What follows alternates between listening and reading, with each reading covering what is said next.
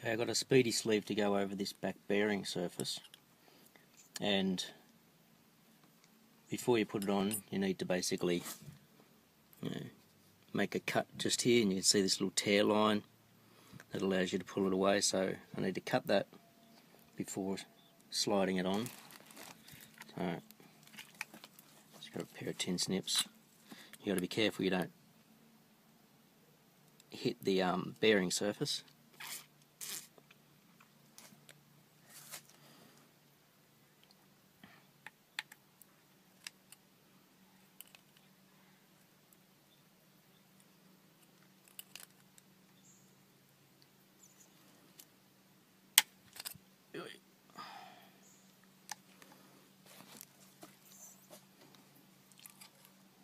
Get that ready, and it comes with this thing that you can slide over it to be able to tap it on.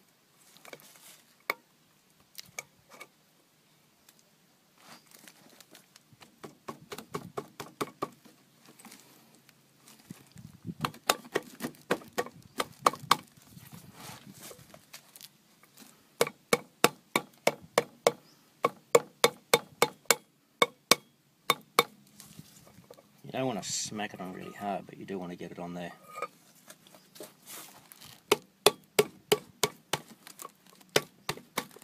You don't want to get it on there crooked.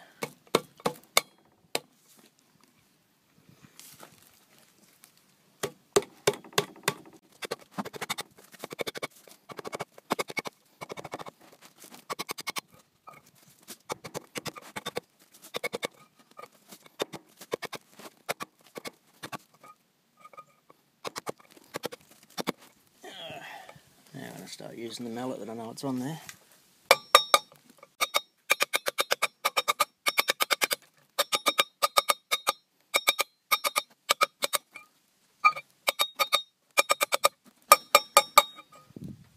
Basically trying to get the bearing surface back behind this front face.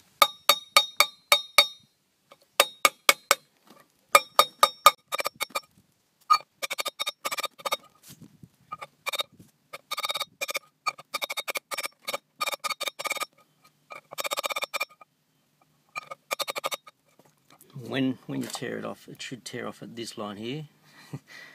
Opportune word is should. So that part you don't want to have back behind the back bearing surface either. Now when you get these,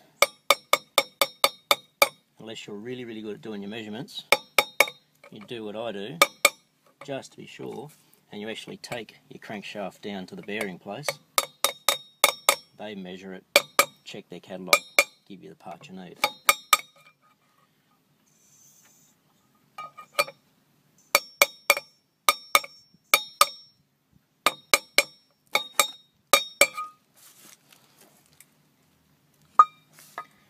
As I said, I want that to be, I've got it just behind the surface.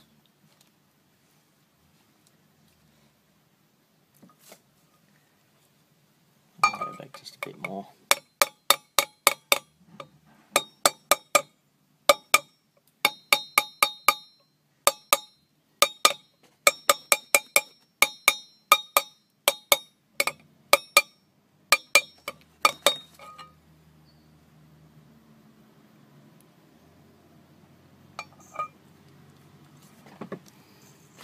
Have a look at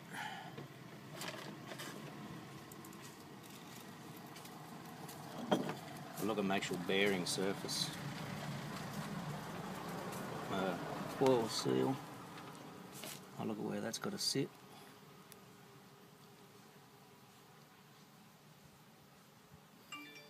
I think that's probably good.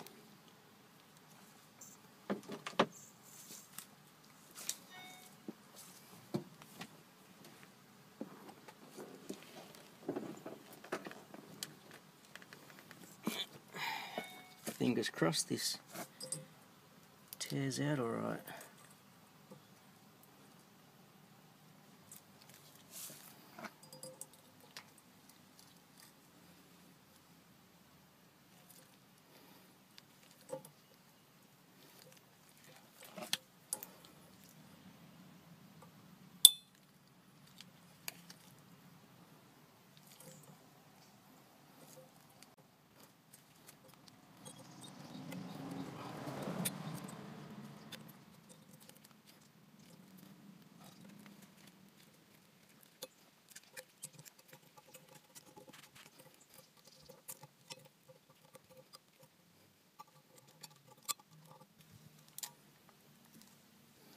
Don't want it scratching my journal surfaces either.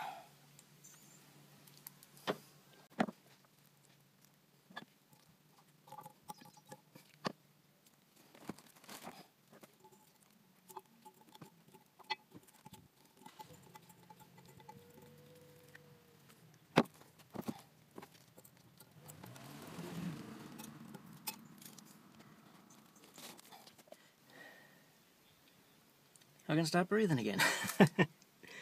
So that's how you fit a speedy sleeve on, and looks like Max has got a brand new bearing surface. You just check it for burrs now, especially where your oil seal is going to be. But it adds a tiny bit of extra diameter to your bearing, but the oil seal will go over that because it's got the spring inside it, just in here.